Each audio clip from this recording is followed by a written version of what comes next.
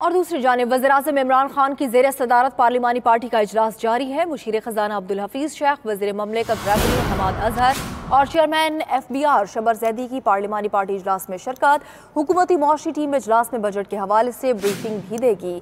इसी पर बात करेंगे उमर जट से। उमर, बताएगा क्या ब्रीफिंग जारी है?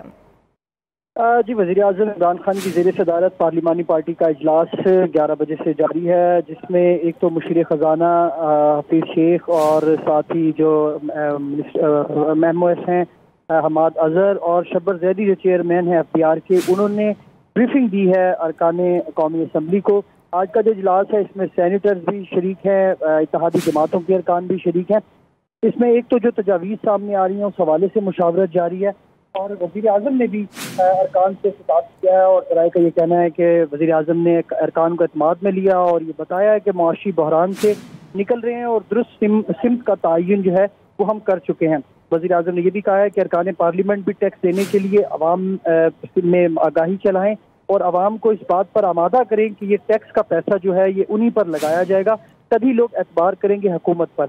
वज़ीर-ए-आज़म ने यह भी कहा है कि अब काम करके दिखाना है और अपोजिशन अगर एहतजाज करना चाहती है तो वो अपना शौक पूरा करे। अरकान पार्लियामेंट ने अवाम को मुआशी बहरान के जिम्मेदारों से भी आगाह किया और इसके साथ साथ जो अपोजिशन की APC है उस पर भी आज के इजलास में तबादला ख्याल किया गया। जी, बहुत शुक्रिया उमर, आपने अपडेट किया।